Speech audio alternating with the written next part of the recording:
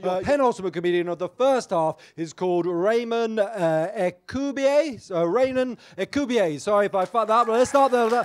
Please do that. Ranen Ekubia! I got that eventually, man.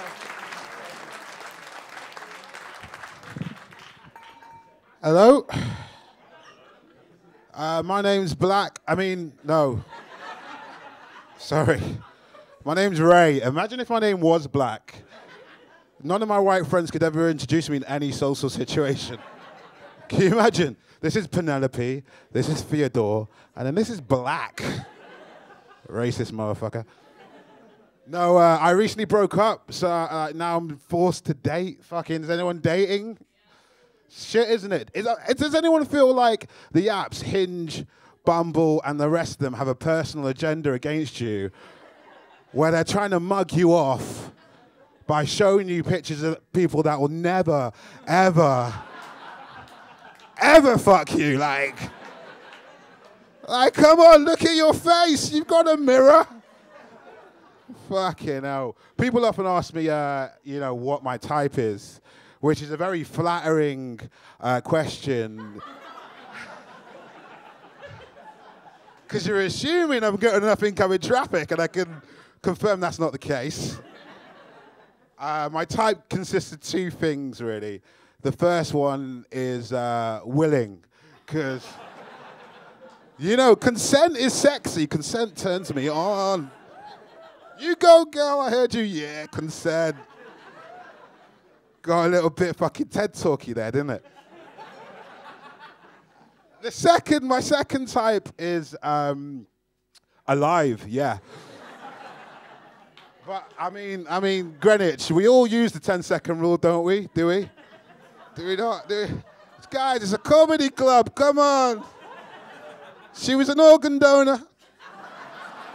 There we go, there we go. I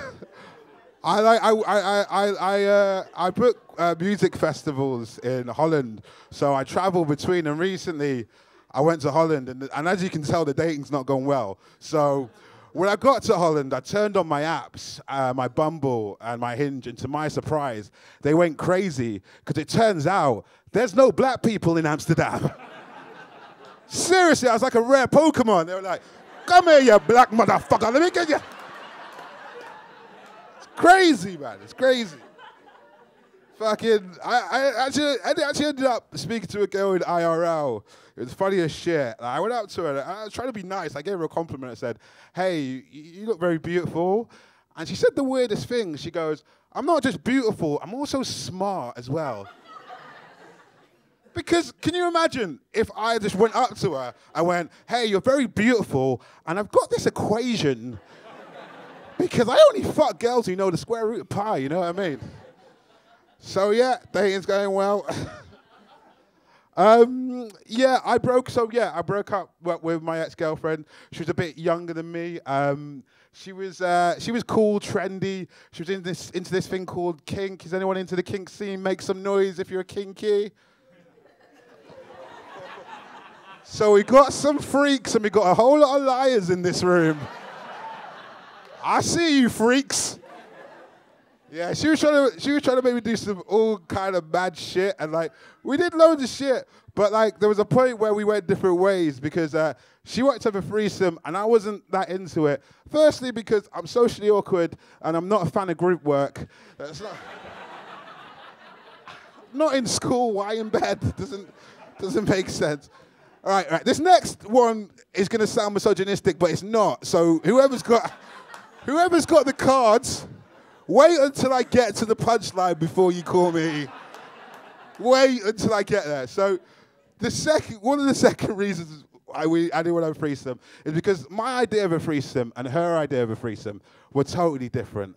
Mine was wholesome, traditional, girl, boy. You know, family-oriented. You know. Her idea of a threesome, totally different, disgusting. Can any one of you good people guess what her idea of a threesome was? Yeah, someone said it here. Guy, girl. But, ladies, that's not a threesome. That's a gangbang.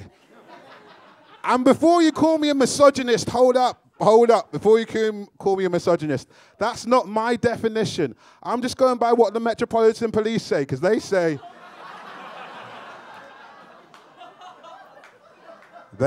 if you get more than 2 black men in a room, it's a gang.